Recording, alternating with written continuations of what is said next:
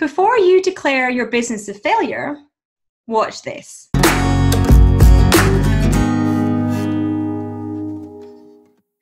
You see, you might have been running your business for years or just months, but you might be feeling incredibly frustrated that you are not making decent money, whatever that is for you, from your business. In this video today, I want to speak about that and how to change things for you and your business for the long term so that you have a financially healthy business and one that it lets you live the life that you want to live.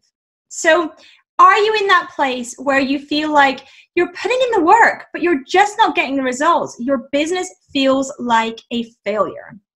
Well, the first thing that you need to do is make sure that the money that is coming in, that you are generating for sales, you manage to turn that into profit as much as possible.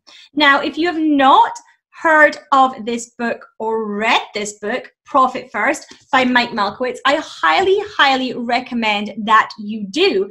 And you can get a copy as well by heading over to annetteandco.co.uk/pfbook. I'll also put the link in the description to this video for you to be able to get that. But this book explains all about cash management in a business. And once we get real control over cash management, we then become more profitable. I promise. Because you see, I've been there. I've been at the place where I was running a six-figure business, but I was taking home very, very little money from it for me and my family to enjoy. And after reading Profit First and implementing some of the things in there, along with some other steps that I am going to speak to you about now, I turned it around from a place where I was taking home very, very little money from my business to 18 months later, where my family were being fully supported by my take home, and my husband had become a stay-at-home dad full-time to our, at that point, little boy, and I was heavily pregnant, so soon to be a little girl as well. When we are taking home very little money from our business, it can feel like we're failing. It can feel like every new customer or client we bring on, it seems like there's no extra money, and it gets really downheartening. It can feel like, what is the point? I'm putting all this energy into my business. I may as well get a job. At least I would be getting paid more. At least I would be getting holidays. At least I would be getting maternity leave. All those kinds of things. But what I recommend, as well as reading Profit First, is to plug what I call money leaks in your business. So the way that you can do this is by a simple exercise to identify and eradicate them. So what I want you to do is gather together your last 12 months business, bank, and credit card statements. I will talk you through this exercise as if you have them physically printed in front of you, either that you received them in the post or you printed them on your printer. But of course, you can do this electronically as well. So what you want to do is you want to get that pile of business, bank, and credit card statements, grab yourself a red pen and a highlighter, and depending on the time of day, perhaps even a glass of wine. And then what I want you to do is go through the pile line by line by line, each expense item, page by page, month by month. And first off, with the red pen in your hand, ask yourself this question. Is this expense 100% necessary to keep the proverbial lights on in my business? If the answer is yes, you can circle that with your red pen. And as I say, I want you to go through this page by page, item by item, line by line. Then you can go back to the beginning and ask yourself this question. Is this expense delivering me a positive return in terms of time or in terms of money? And if the answer to that is yes, then you highlight it. And again, you're going through page by page, item by item, line by line. For some expenses, you'll be asking yourself this question 12 times because they are monthly recurring expenses. That's completely okay. So once you've done that, you want to go back through the bundle. And there will be things that are neither highlighted nor marked with your red pen. And the question is, what are those these are the things that I like to call money leaks. Typically, they're nice to haves. So you have marked the things that are 100% necessary, 100% necessary. So you've got probably some nice to haves in your business. You've probably got some other stuff which maybe you didn't even know you had going out of your business. And it's time to assess those ones that you haven't marked. So the question is, what is the purpose of them? They might be nice to haves. They might be things you've meant to cancel and forgot. But the important thing to note is those nice to have things, those money leaks, they are exactly that. Any business expense that you are spending that is not either 100% necessary or delivering you a positive return, what is it contributing to your business? It may not be contributing anything, and therefore it's taking away money that would be in your family's pocket. Once you reverse that and you get out of that, you cancel, you downgrade, you change up those things that you can, you'll see some more money coming to you and your family.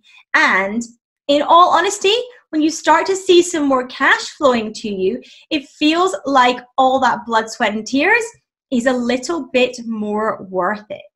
So that is another thing that I highly urge you to do in your business. And this exercise, by the way, is something that I do on a quarterly basis in my own business, because things change. Things change in a business and they morph, and you need to make sure you're on top of this. And the third thing I want you to think about, if you are feeling like you are a failure at everything and your business is failing, are the offerings and the services that you provide. Are all the offerings and services you provide things that you love doing? If not, it's probably draining you. So make sure that those things that you are offering are things you love and that are profitable. Those two things need to exist together in order to carry on with them. If there are things that you hate doing, then you need to work out a way to exit from those things, because they are just draining your energy, draining your resources, and they are not going to lead to you loving your business and feeling like your business is a success. So making sure you understand what your offerings are delivering to you in terms of your enjoyment is going to be massively, massively important. And like I said, making sure that those offerings are profitable. Another thing is when you're looking at your offerings is you want to make sure that you don't have a ton of products and services that you're trying to promote when there is only perhaps you or a very small marketing team or VA team or support behind you. Because as one person, it's very, very difficult to deliver a vast number of services. It can get very confusing, it can pull your energy, and it can just mean that you are split in too many ways. Focus is typically what gets us the results that we want, which leads us to the success that we want, however you define that. And of course, it's really important to remember that success is what you define. So failure and success are your definitions of that. So being really clear what success means to you and understanding how you will know once you've achieved it is incredibly important as well. So that is the fourth thing that I want to speak about, is setting those goals and milestones that you might have around your version of success, not anyone else's, but yours. Making sure you're really clear on what success means to you and what actions you then need to take in order to pursue that success.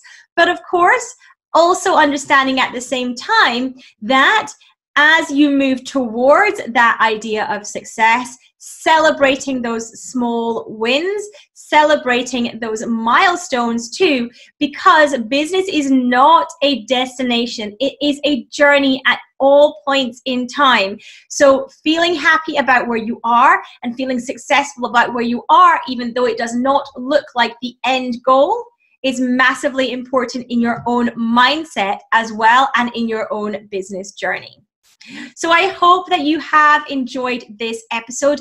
Please do come and subscribe to this channel. If you do, turn on the bell so that you know next time I have uploaded a video and you can come and watch and enjoy. Any questions, comments, do let me know in the comments. I would love to hear from you. So please, please do come, say hello and ask any questions on this or any other topics that you might have. And if you have any suggestions for any topics that you want me to cover, please do also let me know that in the comments. If you enjoy this episode and want to share it out to your own audience, then of course you can take a screenshot, share it out onto social media. Make sure you tag me if you do. I am Annette_Fergs on most platforms, including Instagram and Twitter. So do make sure you tag me if you are going to do that. Once again, thank you for tuning in so much. My name is Annette Ferguson. I'm CEO of Annette & Co, UK-based accounting firm. I'm a chartered accountant, certified profit first professional, and income strategist. And I help business owners take home more money from their business for them and their families to enjoy. Until next time.